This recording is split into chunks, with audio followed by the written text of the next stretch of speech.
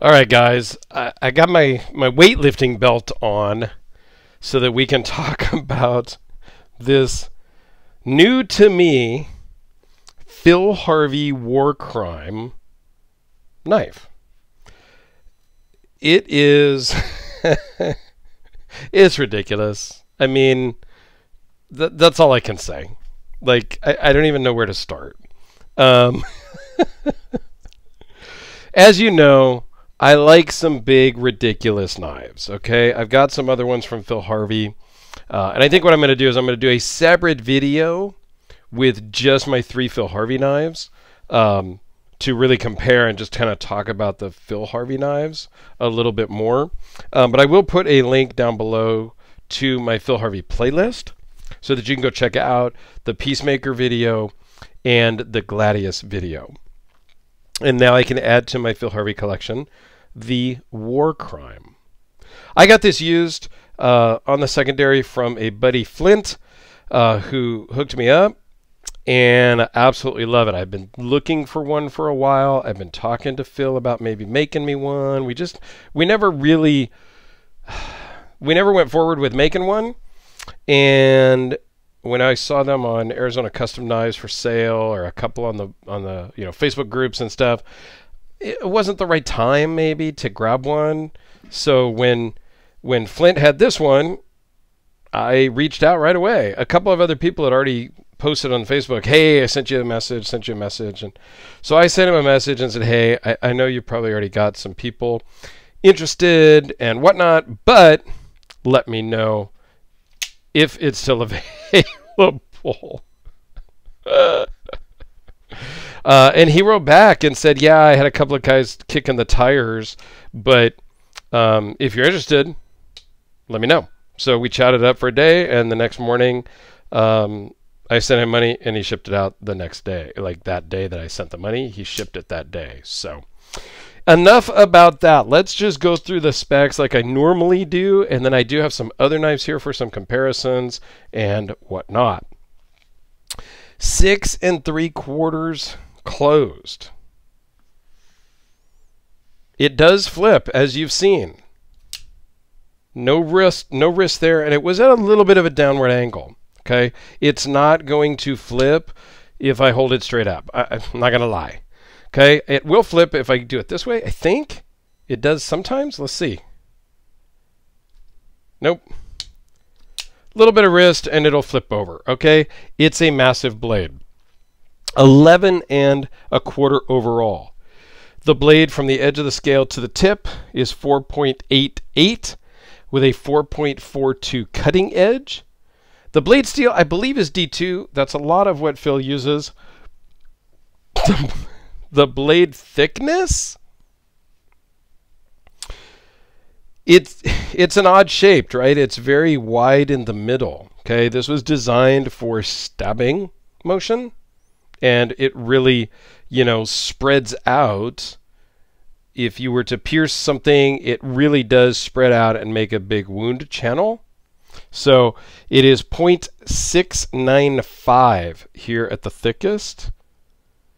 It weighs in at 1 pound and 4 ounces.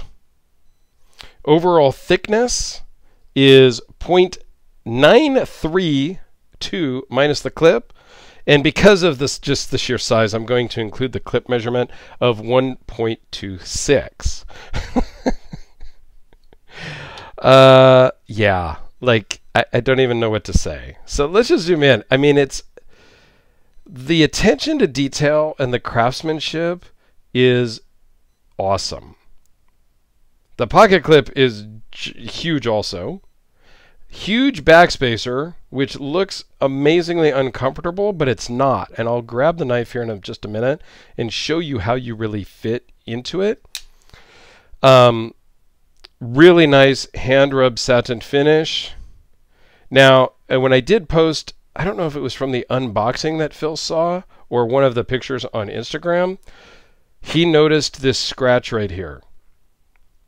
So I am going to send this back to him.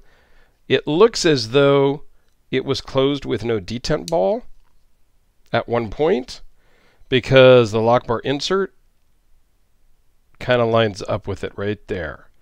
So I am going to send this back to Phil, who is in the UK. So it's always kind of dicey, and it's, you know, it's always some drama when I ship stuff to him. But I have had to ship stuff to him before. The Peacemaker I had to ship back also. So when you grab this knife, I am not touching the backspacer at all. Like, it's not a thing because of where your hand is. So, yeah. Again, is this a practical knife? No. Am I going to actually carry it? No. Am I going to take it to a barbecue and show my friends? Sure. Is it going to fit in any of my Pelican cases? No. So I don't know how I'm going to transport it yet, but I am thinking of getting a null pack made specifically for my 3 Phil Harveys, because I think that'd be cool. But just very cool detail. And on the inside here, it has his, you know, Phil Harvey blades. I will put a link to his Instagram, his YouTube channel, and all that stuff down below, as well as a Phil Harvey playlist of mine. And all in all, it's just a cool knife that really does round out my Phil Harvey collection. Okay? Because of the massive clip, I'm going to put it this way for some size comparisons of some other knives that are big, that people see and think are big. The Demko AD20 all-tie. Yeah, it makes it look like an AD20.5. This is a Demko AD20. Okay. What about a Todd Begg Bodega, which is also a big full-size knife? Yeah, it's kind of dwarfed. I mean, I could almost put 2 Bodegas. What about a Medford Praetorian Tie? It's kind of a hybrid. These were a special run for me and some buddies. But yeah, it's a full-size Praetorian.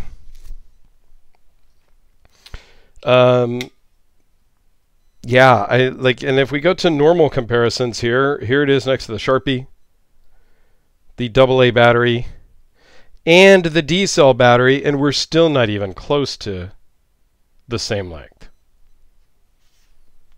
It is ridiculous, but I like big knives, and I cannot lie. I mean, there's just no way around it. Spyderco Delica. I think that this is something that, you know, the Hellraiser P-Series, this is a knife that not everybody's going to want to own, but I think everybody wants to check out or would, you know, enjoy handling for a few minutes. The Sharknivko Ryu, which is also a big knife. It's just one of those things. It's an art knife. You know, I don't know if they classify it really as an art knife, but it's an art knife. It's not going to get carried. It's not really going to get used, although it's rather dull. So people that owned it before me did something with it. You know, so yeah. So I am going to have Phil fix the mark there. He will sharpen it up. It is a booger to sharpen. It is a hollow grind. I don't know if I can show that very well, if that focuses. So you can see, I mean, that takes some work. Well, it's going to take some work to try to get it even into focus. But to make all those angles actually work well and fit together, that's some craftsmanship, you know? And if you watch some of Phil's videos of his shop, he lives on a big farm in the UK, and there's like a barn in the back, which is his shop, and he uses older styles tools, a lot of hand-done things. He makes tools that he needs for making knives. I mean, it's really interesting, some of his YouTube videos of him making a tool to make a knife, or making a tool to fix some piece of equipment on his farm. It's crazy, the ingenuity and the detail work and the things that he can produce out of that environment, right? I mean, it looks like this comes from a high-end, shop with, $1 million CNCs. No, not even close. So I just wanted to give you a quick rundown of the Warcrime before I ship it back to Phil. So if you've got questions, let me know down below, please. And like I said, I'll do a follow-up video here in just a day or two with all three, my Warcrime, my Gladius, and my Peacemaker, just so you can see them all together. And fortunately for me, the coloring and all that really kind of matches throughout, so it's kind of a very good trio of knives that were kind of looked like they were made to be together.